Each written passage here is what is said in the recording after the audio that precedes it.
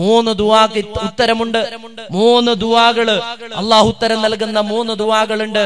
സലാസു ദഅവാതി മുസ്തജാബ, ഇജാബത്ത് കിട്ടുന്ന 3 ദുആ. ഒന്ന് ദഅവത്തുൽ മദ്ലൂം, ആക്രമിക്കപ്പെടുന്നവന്റെ ദുആ ആണ്. ലോകത്ത് ആക്രമിക്കപ്പെടുന്നവന് ദുആ ചെയ്താൽ ആ ദുആ അല്ലാഹു വെറുതെ കളയുകയില്ല, അല്ലാഹു സ്വീകരിക്കാതെ ഒഴിവാക്കുകയില്ല. ആക്രമിക്കപ്പെടുന്നവന്റെ പ്രാർത്ഥന. ഇന്ത്യ രാജ്യത്ത് നമ്മൾ മദ്ലൂമിങ്ങളാണ്, നമ്മൾ ലാലിമീങ്ങളല്ല. നമ്മൾ ഒരു കാലത്തും അക്രമത്തിന്റെ പിന്നാലെ പോയിട്ടില്ല. നമ്മൾ ആയുധമെടുക്കുന്നവരല്ല, നമ്മൾ ആളുകളെ കൊല്ലാൻ നടക്കുന്നവരല്ല, നമ്മൾ ആളുകളെ ആക്രമിക്കാൻ നടക്കുന്നവരല്ല. നമ്മൾ മദ്ലൂമിങ്ങളാണ്. നമ്മളെ കൂട്ടത്തിൽ ആയിരക്കണക്കിന് ആളുകളാണ് കൊല്ലപ്പെട്ടത്.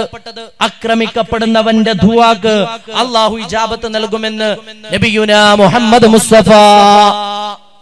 വലിയ ചിന്തിക്കേണ്ട ഒരു ഹദീസാണ്. ആക്രമിക്കപ്പെടുന്നവന്റെ ദുആക്ക് ഉത്തരമുണ്ട്. നമ്മൾ വേറൊരാളെ കളിയാക്കുമ്പോ കളിയാക്കപ്പെട്ടവൻ ആക്രമിക്കപ്പെട്ടവനാണ്. അവന് നമ്മൾക്കെതിരെ ദുആ ചെയ്താലോ ആ ദുആക്ക് ഉത്തരമുണ്ട്. നമ്മൾ മറ്റൊരാളെ ആളുകളെ മുമ്പിൽ അവന്റെ പേര് പറഞ്ഞിട്ട് കളിയാക്കിയാൽ, അവന്റെ കുടുംബം പറഞ്ഞിട്ട് കളിയാക്കിയാൽ, അവന്റെ വാപ്പാനെ പറഞ്ഞിട്ട് കളിയാക്കിയാൽ, അവന്റെ ജോലി പറഞ്ഞിട്ട് കളിയാക്കിയാൽ, അവന്റെ വേഷം കണ്ടിട്ട് കളിയാക്കിയാൽ, അങ്ങനെ ആളുകളെ വേഷമിപ്പിക്കുമ്പോ, അവരെ പരിഹസിക്കുമ്പോ അവർ മദ്ലൂമാണ്, നമ്മൾ ലാലിമാണ്. ആ സമയത്ത് അവനെങ്ങാനും മനസ്സിൽ ദുആ ചെയ്തു, അല്ലാഹുവേ ആളുകളെ മുമ്പിൽ വെച്ചിട്ട് ഇവൻ എന്നെ പരിഹസിച്ചതുപോലെ നീ അവനെ നിന്ദ്യനാക്കണേ എന്ന് ദുആ ചെയ്താൽ ഉടനെ അല്ലാഹു ആ ദുആ സ്വീകരിക്കും. അല്ലാഹു ആ ദുആ തട്ടിക്കളയൂല.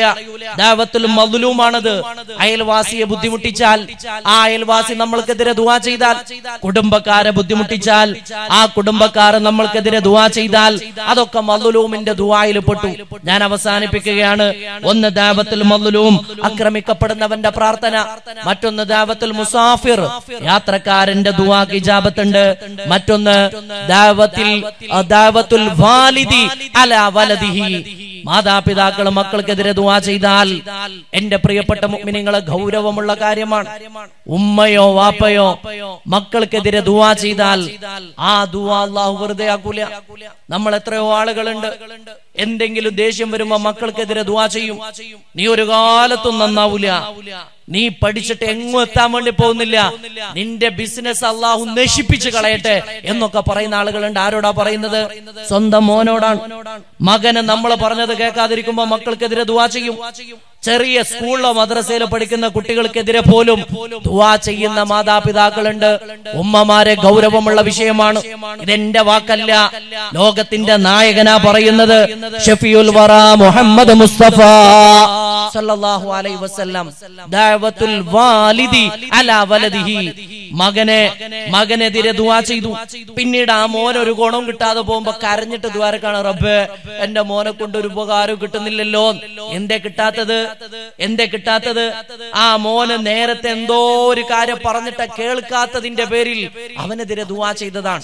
മക്കളെ ശപിക്കാൻ പാടില്ല, മക്കൾക്കെതിരെ ദുആ ചെയ്യാൻ പാടില്ല. മക്കൾക്കെതിരെ നമ്മൾ ദുആ ചെയ്തിട്ട് പിന്നെ പറയും, ഞാൻ അതൊന്നും മനസ്സിൽ വെച്ചിട്ട് ദുആ ചെയ്തതല്ല ഉസ്താദേ, ഞാനത് പറഞ്ഞു പോയതാണെങ്കിൽ പോലും അല്ലാഹു ആ ദുആ സ്വീകരിക്കാതിരിക്കൂല. അല്ലാഹു അത് ഉടനടി സ്വീകരിക്കുകയും അതിനുത്തരം നൽകുകയും ചെയ്യും. അല്ലാഹു കാത്ത് രക്ഷിക്കുമാറാകട്ടെ. ദഅവത്തുൽ വാലിദി അലാ വലദിഹി, മാതാപിതാക്കൾ മക്കൾക്കെതിരെ ദുആ ചെയ്താൽ ഗൗരവമുള്ള വിഷയമാണ്. അല്ലാഹു കാത്ത് സലാമത്താക്കുമാറാകട്ടെ. ഞാൻ അവസാനിപ്പിക്കുകയാണ് പ്രിയപ്പെട്ടവരെ. വന്യരായ തങ്ങളവറുകള് വലിയ നസീഹത്തൊക്കെ നൽകുന്ന, നല്ല ദുആവും ഒക്കെ നടത്തുന്ന ഇന്നത്തെ സാഹചര്യത്തിൽ നമുക്ക് പരിപാടി ഒരുപാട് നീട്ടിക്കൊണ്ടു പോകാനും പറ്റൂല. അതുകൊണ്ട് ഞാൻ അവസാനിപ്പിക്കുകയാണ്. ഈ ഒരു വലിയ മാരകമായ ഈ രോഗത്തിന്റെ സ്ഥിതിയിൽ എന്താണ് നമ്മളെ മുന്നിലുള്ള വഴി? അതാണ് ഞാനിപ്പോ പറഞ്ഞു വന്നത്. അതിന്റെ ചുരുക്കം എന്ന് പറയുന്നത്, ഒന്ന് മഹാന്മാരുമായിട്ട് ബന്ധപ്പെടുക, അവരെ കൊണ്ട് തവസ്സുലാക്കി അവരെ മുൻനിർത്തി അള്ളാഹിനോട് ദുആ ചെയ്യുക. ബദരീങ്ങളെ കൊണ്ട് ദുആ ചെയ്യിപ്പിക്കണം. നാടുകളിലെല്ലാം മജ്ലിസുന്നൂർ ചൊല്ലണം. എല്ലാ നാട്ടിലും, നമ്മളെ നാട്ടിലും മജ്ലിസുന്നൂർ സ്ഥാപിക്കണം.